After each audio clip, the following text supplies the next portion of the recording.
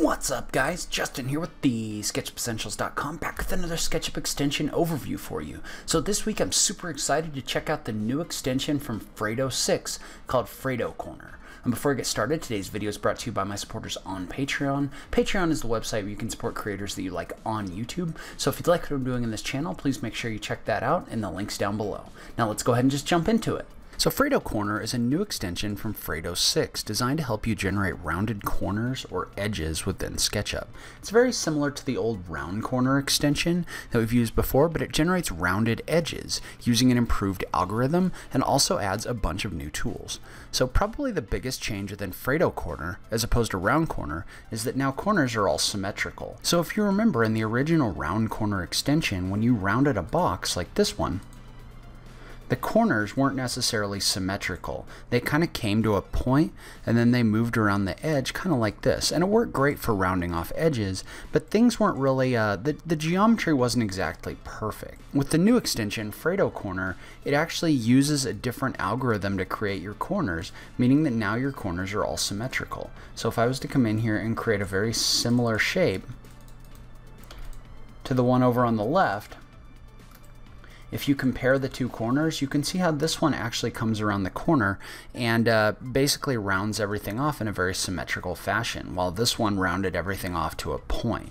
So that's the first thing, is just rounding in general is just much better in this extension. In addition, now corners can be edited using the profile rounding function, allowing for a lot more options within things in FredoCorner. So for example, you can select if things come to a circle, a Bezier corner, or a squircle.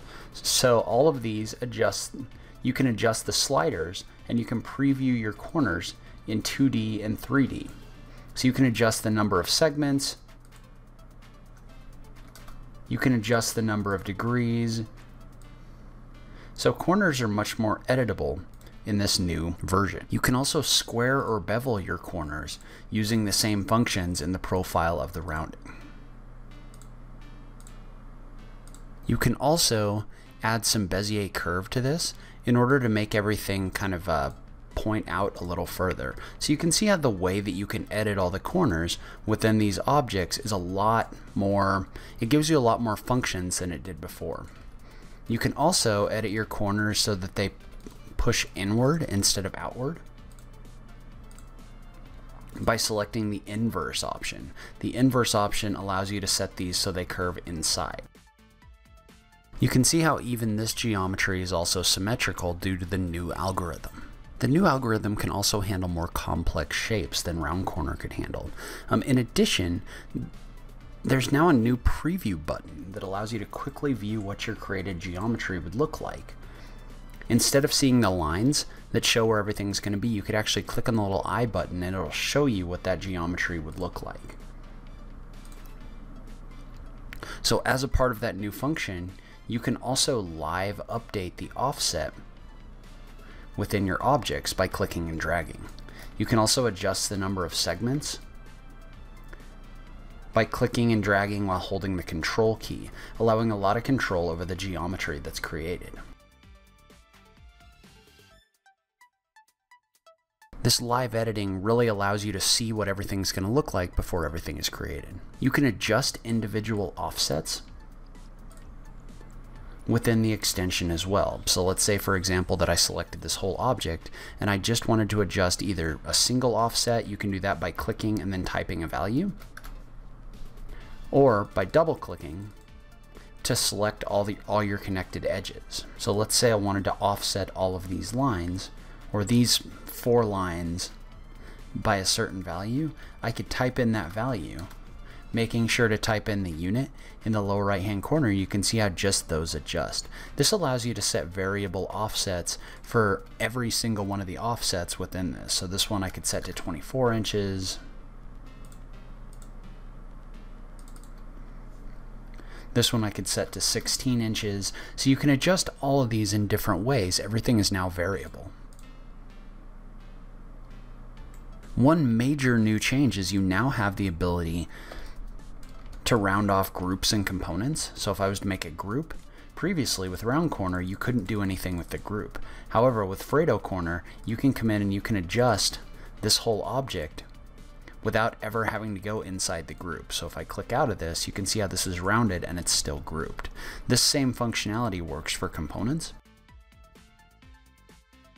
So now if you edit one component,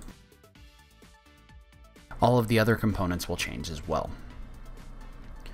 So the new undo and edit feature is also very powerful. So let's say, for example, that I had made this change and I wanted to come in and adjust it. I could come in here and I could activate the repair button, and I could actually come in here and click on this, and I have the option to either undo or edit the changes that I made. When I edit the changes, I can come in here and do things like changing the offset or making other changes to the way this is generated. So you can see how this is very powerful for allowing you to go back and change things that you've already done, which is not really an option that you had before. There's also a new option to subdivide, allowing you to subdivide objects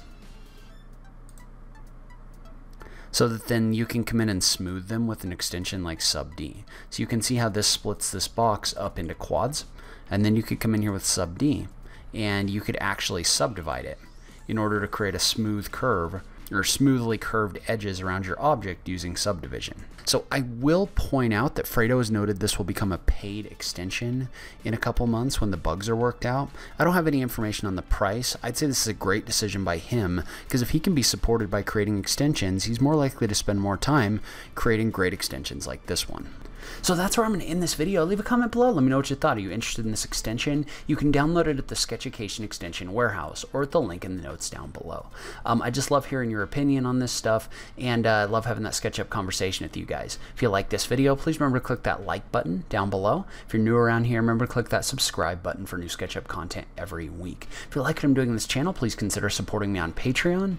Every little bit helps, even if it's only $1 a month. So make sure you check out that link in the notes down below. But in any case, thank you so much for taking the time to watch this. I really appreciate it, and I will catch you in the next video. Thanks, guys.